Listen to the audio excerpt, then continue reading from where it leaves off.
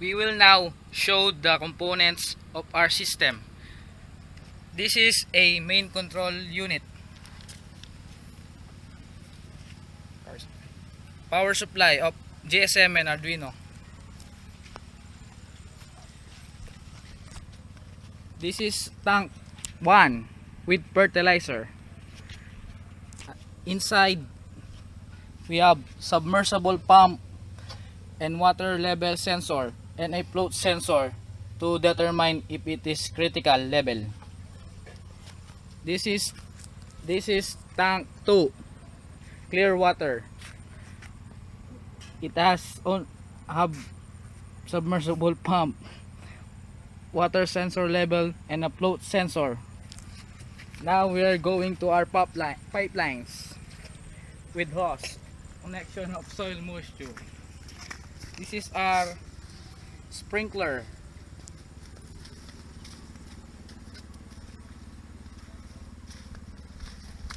This is our soil moisture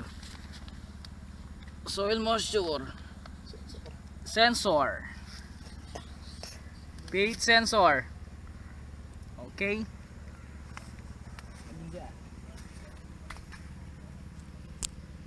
Good morning again. Now we will test the proposed system. Now we will turn on the system. We will wait for about 20 seconds for Arduino to boot.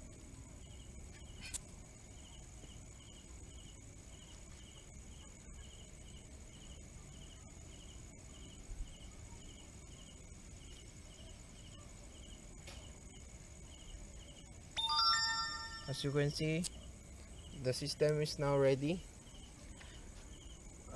But due to the consistent testing, the plot is overly watered and the soil has enough water, so it won't function. Now we will test the system in a different manner.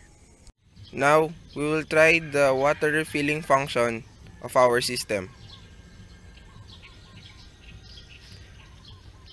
We will now lower the float sensor, indicating that the water level is low.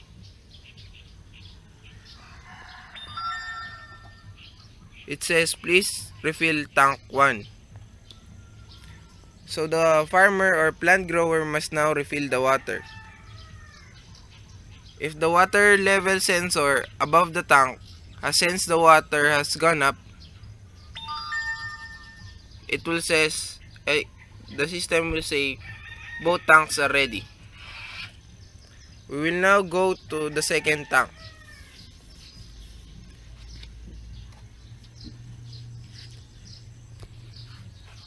We will lower the same float sensor and wait for the message to pop up. Please refill tank 2. At the same manner, we will put the glass of water into the water sensor, indicating that the water level is high enough.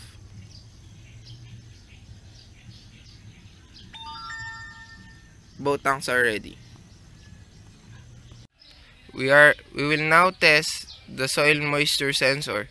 We will wait for the system to get ready.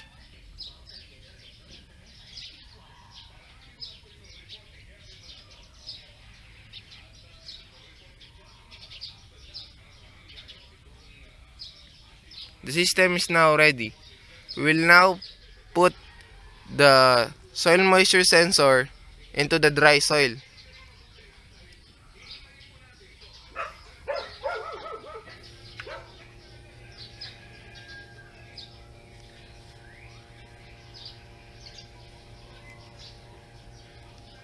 Your plants needs water.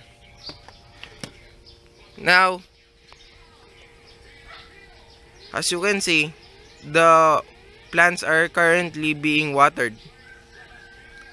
We will now pour water into the soil moisture sensor.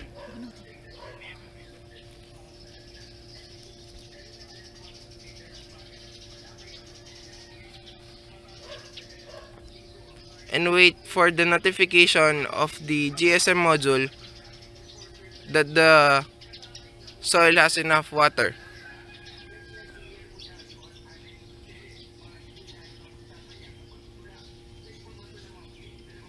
Finish watering. As you can see, the sprinkles already stopped watering the soil. We will now test the pH sensor.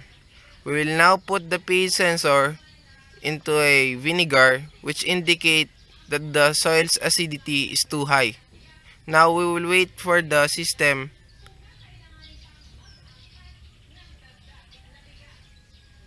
soil is too acidic and currently being watered. Now we will show you that the tank is working. Now we will show you the sprinkler.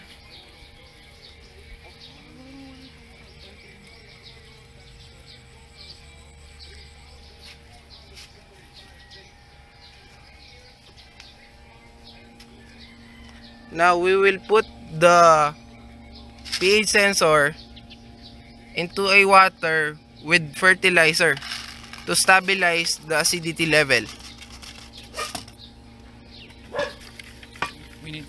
We need to dissolve the fertilizer to make sure that the solution is finished.